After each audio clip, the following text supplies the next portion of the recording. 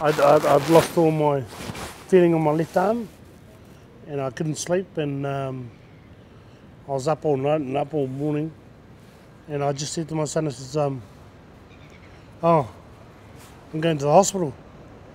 I think I'm having a heart attack. So yeah, I jumped on my bike because I was from Fitzgerald, and well, the hospital you can literally go straight down and straight, and you're there.